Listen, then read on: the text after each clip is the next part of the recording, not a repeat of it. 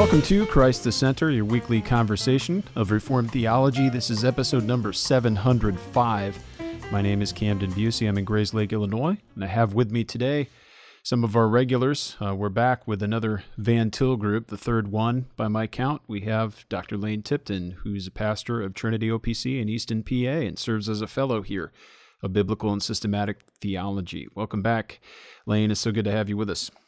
Camden, it's great to be here, but I'm especially happy to be here for Van Til Group. Oh, yeah.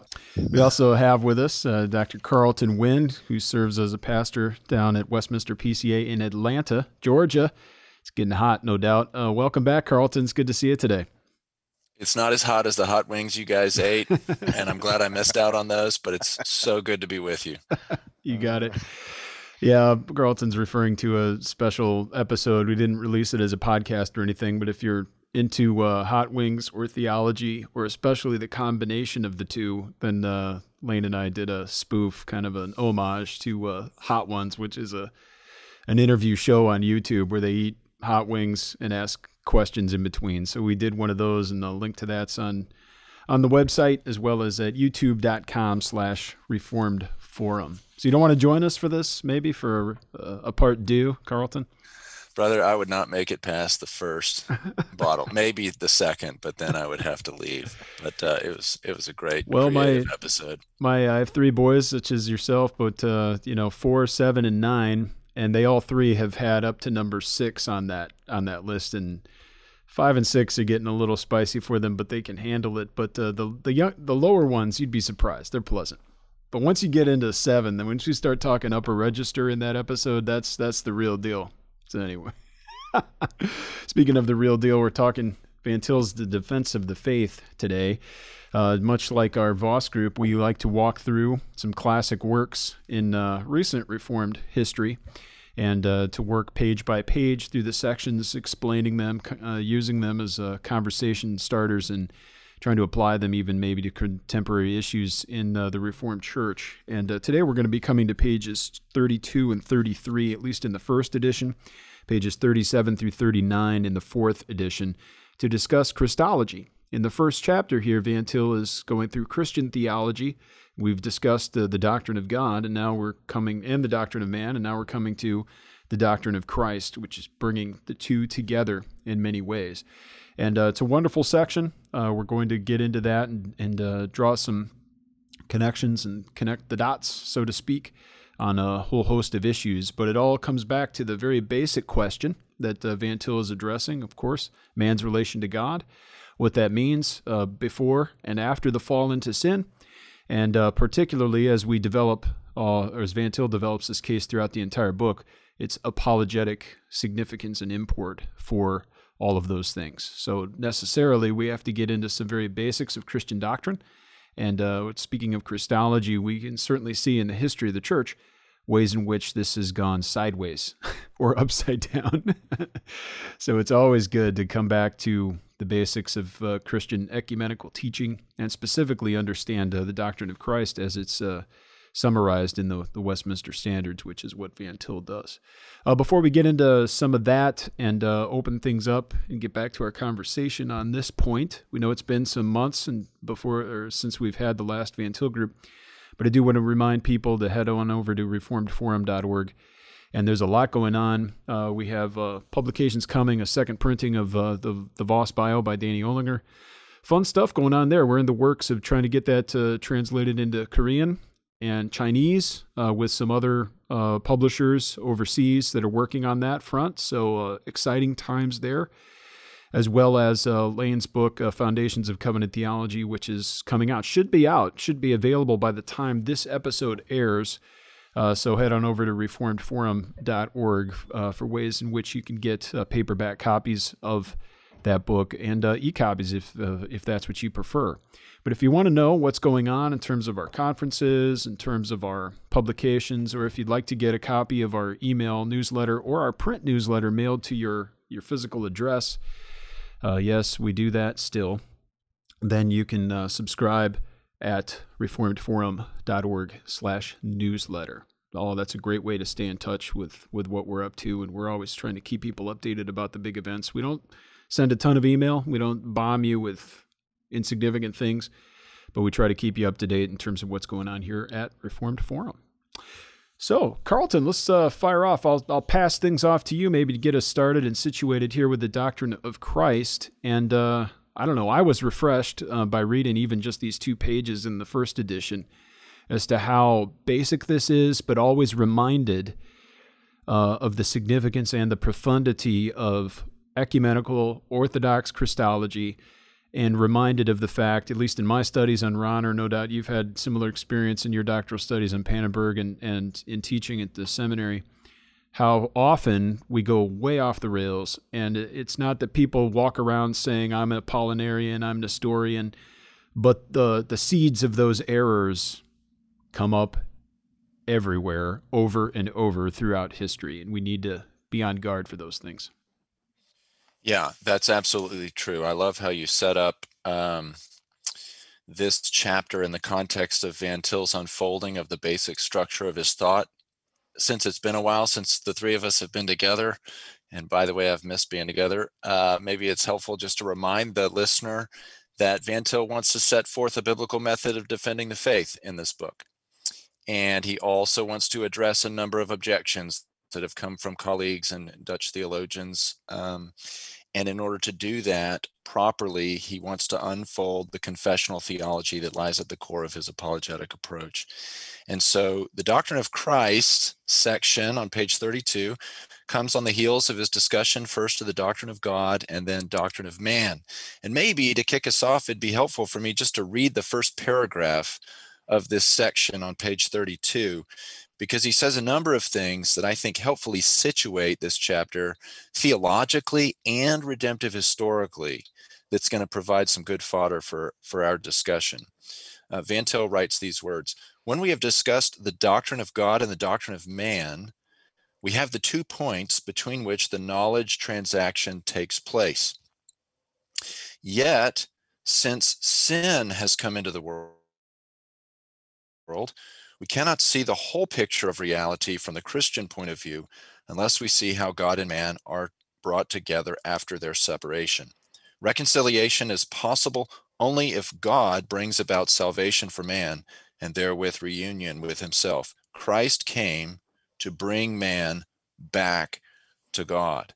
So right from the get-go, Van Til wants to talk about the doctrine of Christ in light of the unnatural intrusion of sin. And he wants to speak of the doctrine of Christ in light of the need for reconciliation and the supernatural work of God to bring that reconciliation to pass. So before we talk about the need for the incarnation, given the fall and God's desire to be reconciled to sinners, I'd like to pose to you, Lane, just open the door to thinking about the pre-fall order for just a little bit, and the non-necessity of the incarnation prior to the fall. I think this is going to maybe clarify and remind listeners of some of the things we've said about God's relationship to the world and his covenant with Adam. Why, Lane, is it so important to hold to the non-necessity of the incarnation prior to the fall? Well, Carlton, great to be back, by the way. Yeah. But excellent question. And the way I'm so appreciative of the fact that you read that first paragraph, because the way Van Til speaks here, notice this, he isolates the doctrine of God and the doctrine of man and the knowledge transaction located there. That's Van Til, to use classical Reformed language, saying, I am speaking of the pre-fall estate of innocency, where Adam was formed as the image of God, placed under the covenant of works, and there, Sabbath rest, life beyond probation, was offered to him.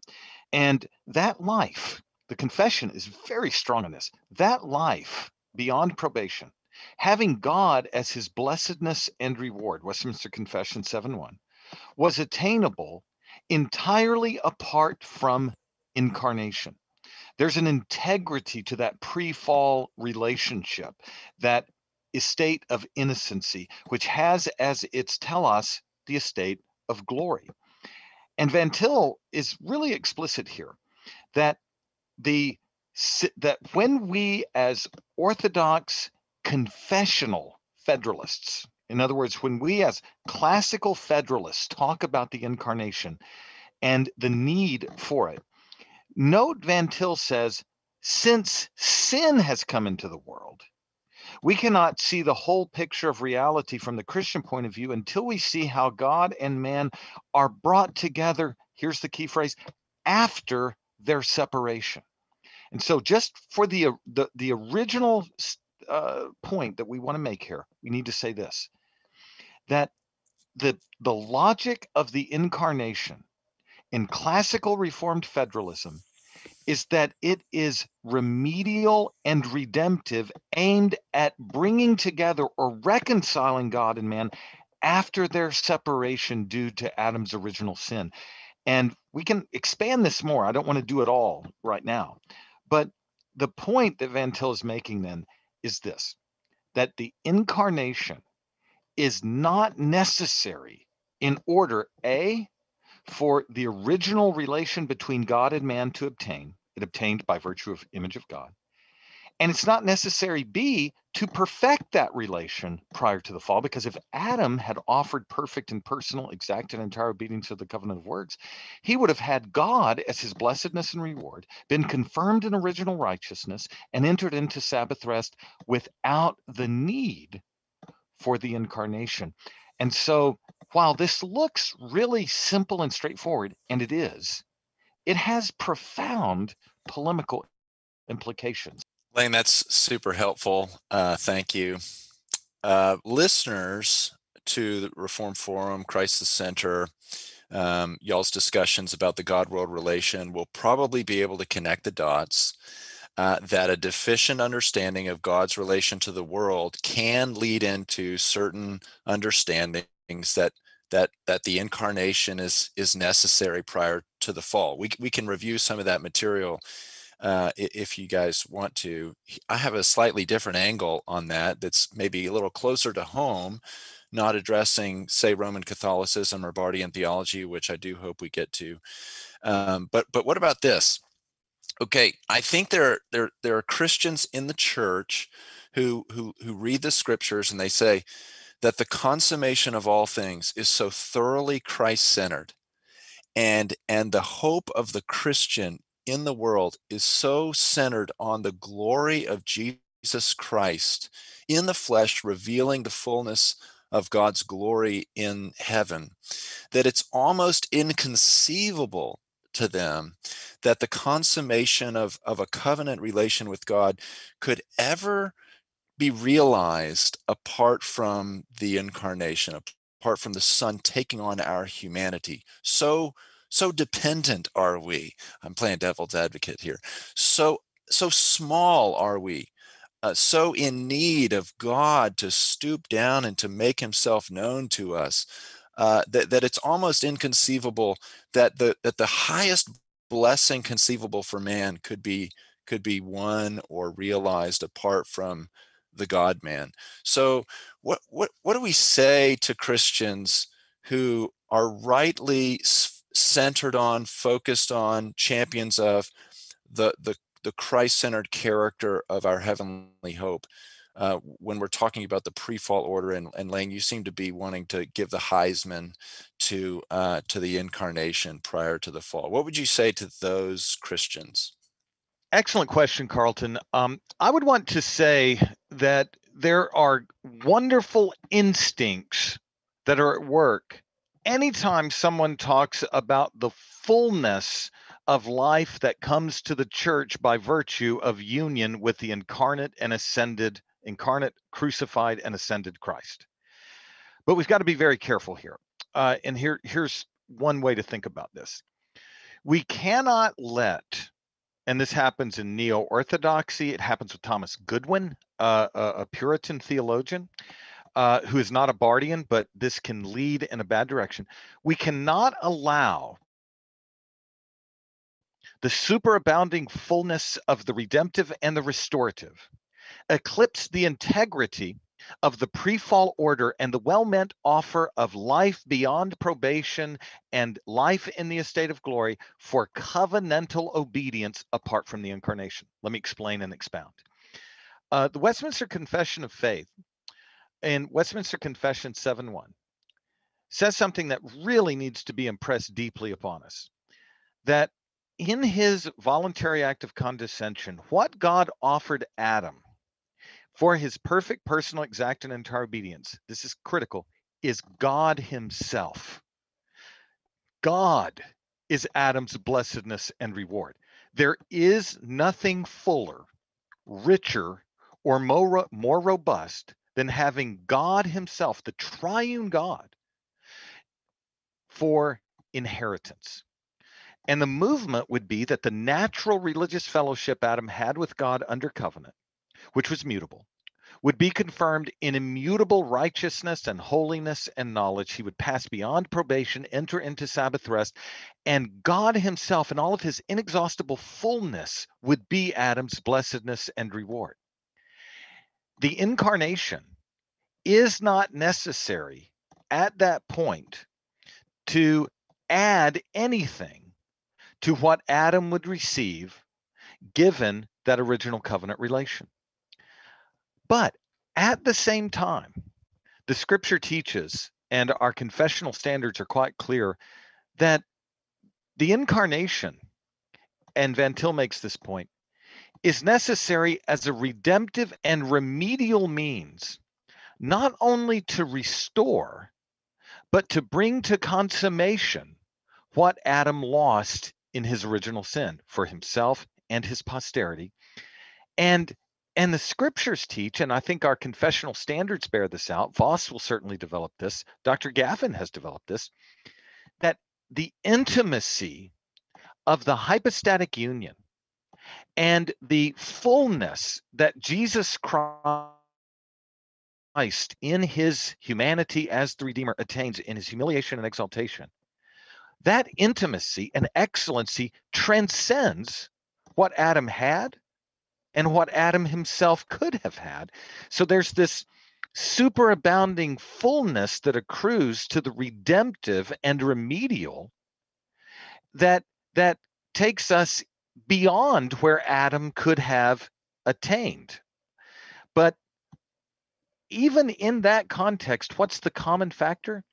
The common factor is that in both scenarios, pre-fall, post-fall, it is God himself in his fullness who is the reward of the believer in union with Christ.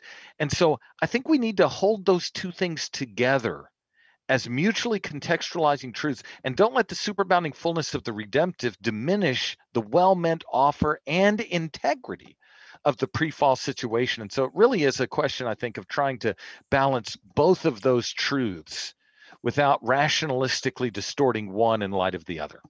So when you say beyond, that word can mean qualitatively better, or it can mean different, right? And Yeah. I think I'm hearing you say we ought to recognize the redemptive coloration of the covenant's consummation in Christ, that there's the stamp of the cross and the resurrection on the glory of heaven revealed to the church.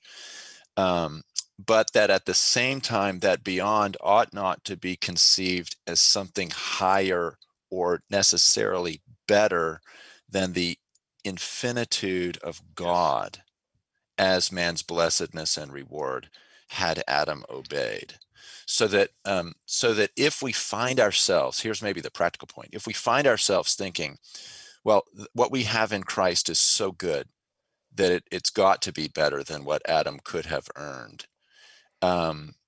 Maybe that's an opportunity to remember the integrity of the natural religious fellowship that Adam enjoyed with God, the sufficiency of the covenantal offer by way of perfect personal obedience, and especially just in terms of our theology of God, I think it's helpful to remember the infinity of God, that it is God himself, and there's no higher blessing for man than to enjoy God forever, that was offered to Adam by way of that pre-fall covenant. And if we find ourselves creeping the incarnation into the pre-fall order, I think it may indicate that we're harboring some kind of more basic distortion on some element of the pre-fall order. Do you think that that's helpful? I don't want to talk without Camden getting a chance to speak here, but I think that's immensely helpful, Carlton. It's not a qualitative distinction, but a modal distinction. There we go. Yeah. Yeah. And so given the modal distinction, it manifests facets of God's relation to us that would otherwise not be known apart from sin. His saving grace through blood-bought atonement, the glory of bodily resurrection from death, and the impress of that upon our experience in our relation to God enriches our relation to God in a modality that would not be known to Adam prior to the fall.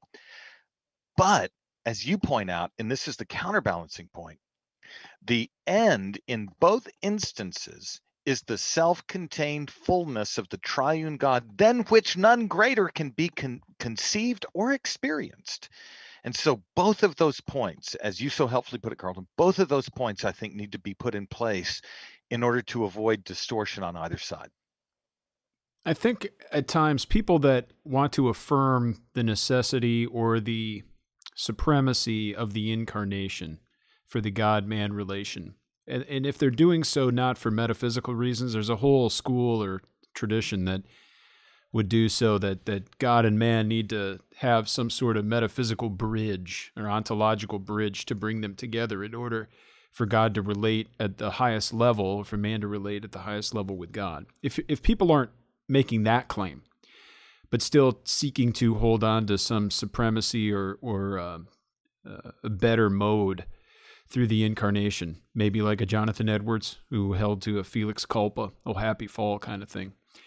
I think implicitly, just on the street theology, they tend to think that the incarnation is the way that God becomes a person, or the incarnation is the way that God becomes relatable. And there's some truth to that in the sense that he experiences and can sympathize with our weakness. But I think when we start to think of those passages in that modality you described, Lane, and then move that quickly to, therefore, I can have better communion with him because he sympathizes in this way by bearing our nature, then we start to, I think, discount the ultimate purpose of what God is doing anyway. And we start to, I think, try to put too much weight or importance on what the incarnation accomplishes. It's remedial and redemptive, and God can heighten us and glorify us into eschatological union and communion, and we would have that communion with the Son and the Spirit and the Father in the way that we will through the incarnation. So I tend to think it's not necessarily intentional or theologically driven. It's just often we, as human beings, are thinking according to humanity, and how could God relate to us, or how could we really know him if he isn't one of us? Well, it's possible. Yeah. Even though, praise be to God, that now we do have Christ and an incarnate Christ, because we needed someone to die for us and to be raised for our salvation. Yeah, that's so good, Camden. Not only ought we to look back to the pre-fall order and make sure we have a biblical assessment of man's face-to-face fellowship with God, his endowment with all the ethical agency and excellency that he needed to obey God in covenant and realize the end for which he was made. But we can also look forward from the incarnation to the cross and understand that the incarnation is inexorably annexed to the work of atonement, and that we don't have an incarnation abstracted from the cross and the resurrection of Christ. The incarnation itself, even post-fall, does not save. It's the incarnate Christ who dies and rises who saves. And so I tend to think that a pre-fall notion of the incarnation is not only a distortion of the pre-fall order, but it also entails some kind of abstract notion of the incarnation that severs it from the cross, which I think is also unhelpful. Carlton, that point, I was thinking exactly along those lines. And two thoughts came to mind. One, I remember reading from years ago in Calvin, where he talked about the incarnation per se as weak and insufficient to redeem if separated from the cross and resurrection. And then secondly, the shorter catechism and larger catechism views the incarnation as a means, as the alpha point of the estate of humiliation and a means to the end of the omega point of that estate, which is the suffering of the cross. And its efficacy is never divorced from the estate of humility, from exaltation that follows. And so I do think that there's a almost a strange philosophical preoccupation in the minds of some to say the incarnation is the central concern. Then you're starting to think metaphysically and abstractly and philosophically, and you're no longer thinking in terms of the way the incarnation functions within the concrete contours of the two estates of Christ. Lane, when you were here in Atlanta for my installation, this is a little inside baseball for the listeners. We were hanging out in my kitchen, and I even hesitate to mention this, but we were talking about old, like 80s and 90s Christian songs, and I threw on Michael W. Smith's "Secret Ambition," and you know, the lyrics to that song are so profound. That Jesus had a secret ambition to give his life away. It wasn't a messianic secret, but it was an open ambition. But hey, there's some insight there, right? That he had an ambition to die in coming as the incarnate one. So I just want to cast a wide net to all the listeners, even the Michael W. Smith listeners, as we're making this point. Well, I would like to cast my vote and my interpretive vote. I'd play that Michael W. Smith song, but I don't think we can afford it. For Wayne Watson and Sandy Patty's "Another Time and Another Place." As a, I need to listen to it again, but maybe I don't. But I would say, well, let's think of that at least. Let's do a listener response theory and recast it as a yearning for the deeper Protestant conception. Brother, every Christmas, my parents had a record player back in Houston, and we would throw on the record of Sandy Patty, "The Gift," and the gift goes on. And I'm telling you, deeper Protestant conception, the gift goes on.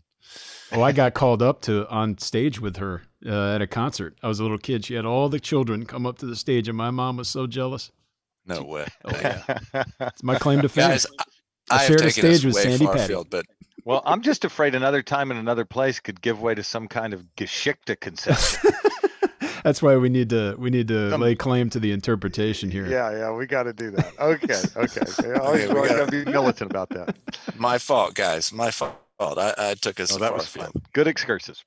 Okay, well, having discussed the nature of the pre-fall order, Van Til says, to try to bring us back to Van Til, that beginning of the second paragraph, Christ came to bring us back to God. Second paragraph, to do this, he was and had to be truly God. And in my notes here, this is a little hypothetical, but Lane, I want to get your take on this. You've been a champion of Calvin's notion, and Van Til following him, of the autotheon character of the Son, that he is God of himself in his divine identity. He is the Son from the Father by way of his personal subsistence, but he is autotheos per his essence. And when Van Til says to bring us back to God, he was and had to be truly God. Okay, this is a little off the cuff here, but could you say that this is like a redemptive rationale for autotheon personhood? Yes, I think it very much could be in Van Til's mind. And the reason I put it that way is that the language that he uses there on page 32 is that Christ was and remained, even when he was in the manger in Bethlehem, a divine person. Now, if you just pause there And if we were, I won't read other texts, but if you were to look at the way he self-consciously in the Survey of Christian Epistemology, places in the Intro to Systematic Theology, speaks of the Son's person, the Son is not given an essence that is donated to him by the Father. The Son has the essence of God of himself, is autotheos, and he does not subsist as anything else. He subsists as the entire undivided essence of God. And the processional relation, where the Father and Son are distinguished from one another in the processional act of generation, pinpoints the personal existence of the Son, who has his personal existence from the Father, yet has his essence of himself, and as such is self-contained, immutable, impassible. With that in place, Van Til is going to make every effort to underscore that the divine, and here's the key, and the human are at no point commingled with one another. The Son does not subsist in contingent historical realities. The Son subsists as the essence of God. And so whatever you're talking about with regard to his agency, whether it's his agency in creation or it's his agency in incarnation, he remains, to use Van Til's parlance here of autotheos, he remains an autothean person, a person who, in the nature of the case, is not, if we could put it this way, is not himself undergoing as a person any kind of change, variation, loss, or gain. And here we come to various, I mean, one of the places we can come is the various kenotic theories where there's some kind of modification to the deity of the Son when he assumes human flesh.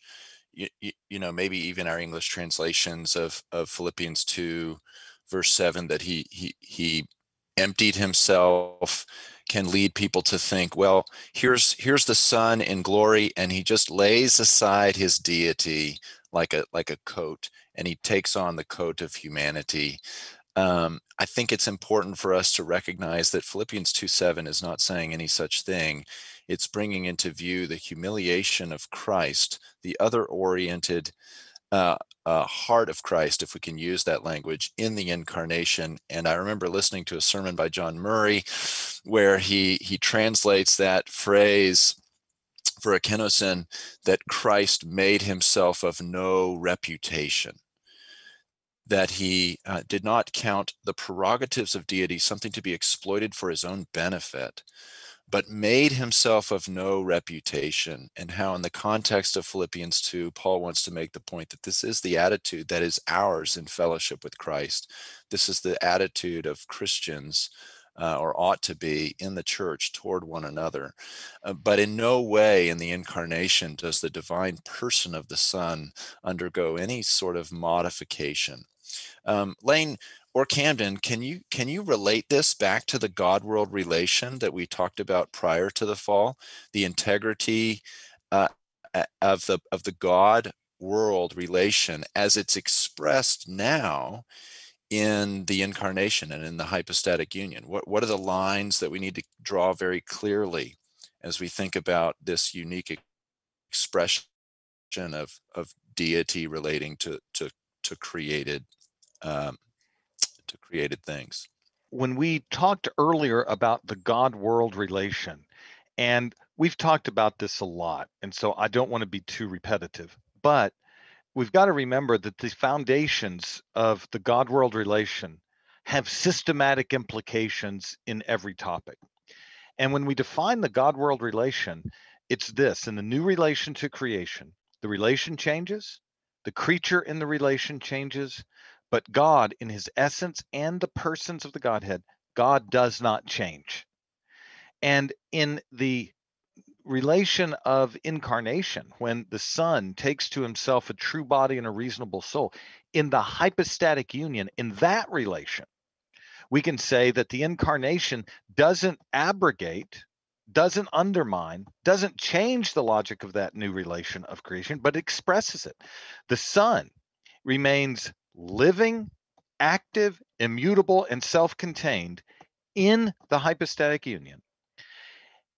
The relation to that human nature changes. He takes to himself a true body and a reasonable soul. The human nature changes, grows, develops, it traverses estates. But the person himself remains immutable. Why? Because he is a divine person. And I'm almost certain we haven't quoted this before. If we have, here it goes again. But Van Til would have in mind something along the lines of what Voss says in volume 3, page 42 of his Reformed Dogmatics. Here's what he says. Van Til's favorite professor: in the Logos, a divine person, you find one who is immutable from eternity. If there can be but one person in the mediator, and the divine person cannot be eradicated or changed, then it is self-evident that this one person is the divine person of the Logos.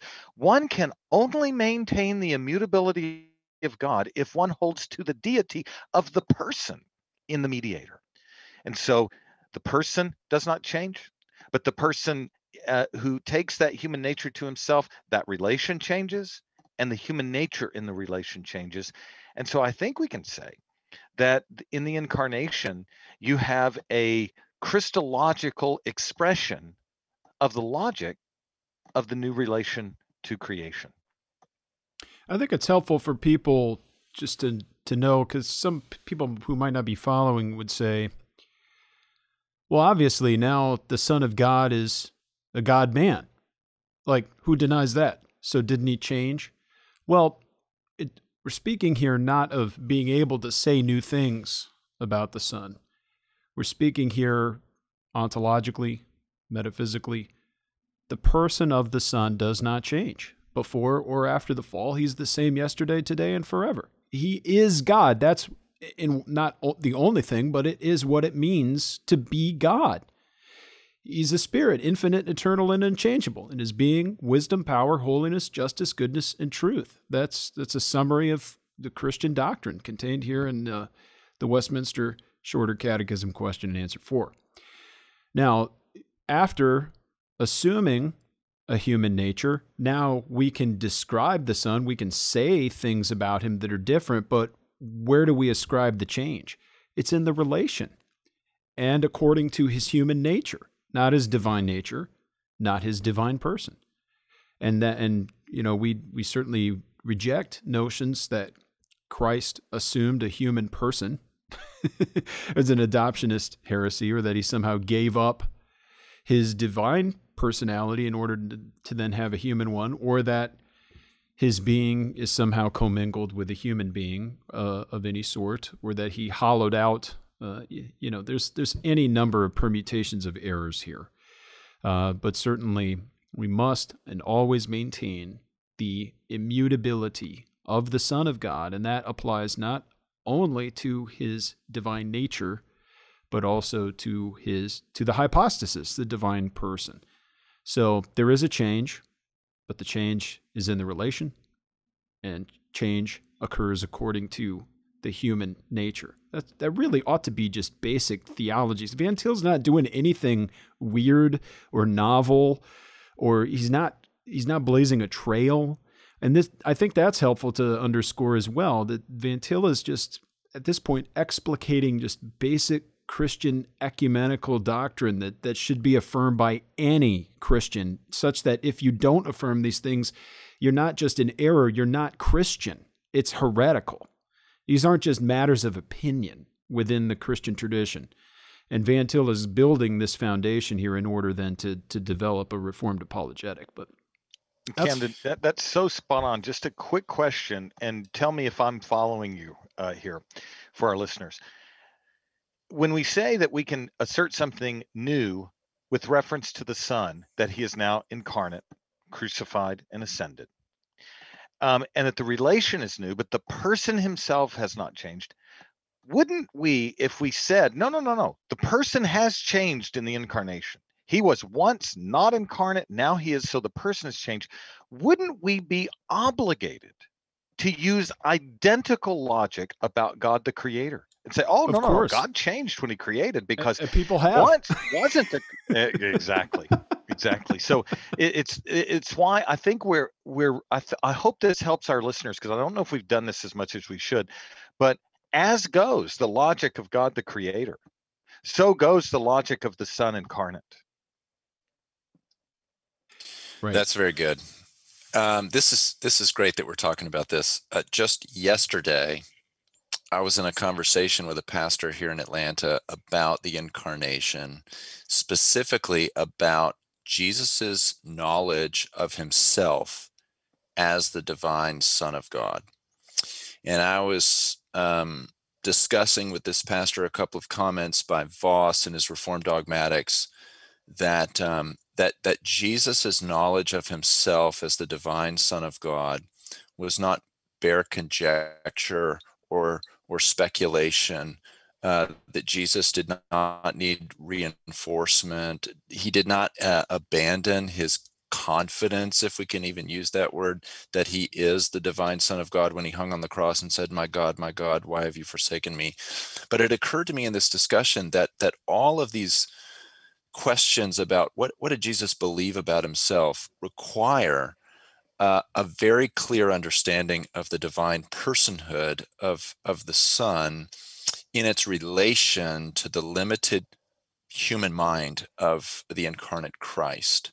And the great mystery to me is that the divine person impersonalizes the human nature in such a way, and that's my special Murray-like phrase that tells you mystery is coming, in such a way that the limited, developing, and changing character of Christ's mind is not obliterated or violated, but it does subsist in the divine person whose mind is infinite, eternal, and unchangeable. And how to rationalize this, it's just impossible. We must say that Jesus knew himself to be the Son of God, even in the flesh. As a man, he knew when he spoke, I speak now. He knew that he was speaking as the divine Son of God, even as he could be surprised and learn things according to his human nature.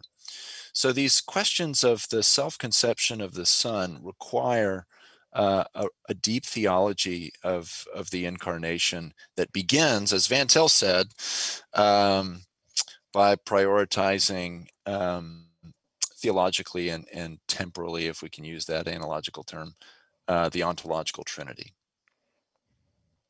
That is so useful, Carlton. And it's fascinating to me, and I think it's instructive for us all, that at the bottom of page 32, and this is going right where you're going, Carlton, I think, let me know if I'm missing something, but he says, it will be noted at this point that this view of the Incarnation is in full accord with the doctrine of God as set forth above.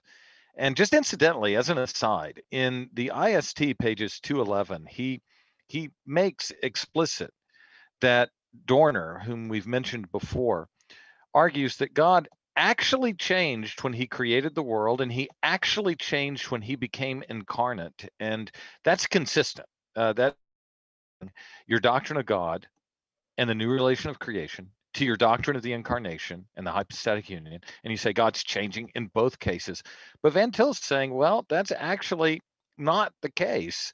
It's wrong to say that. Why? Because we're going to express our theology of the Incarnation in a manner that entirely with that first sentence, the doctrine of God and the doctrine of man in relation to one another in that new relation of creation under covenant. We should probably, before we wrap up, we should probably say something about the offices of Christ. Van Til on page 33 says he needs to give a brief statement about the person of Christ and his offices. He is true prophet, priest, and king. And here's maybe one way to go about it. When Van Til discusses the fall, okay, what do you think about this? He says that man became totally depraved in every dimension of his being, and that specifically he set before himself the ideal of comprehensive knowledge.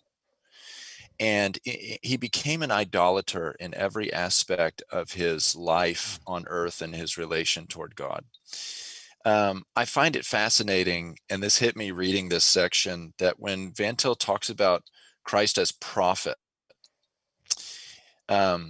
instead of ascending into a comprehensive knowledge through Christ's humanity, Christ as prophet makes man realize, as Van Til puts it, that he is a creature of God and that he cannot seek for himself comprehensive knowledge.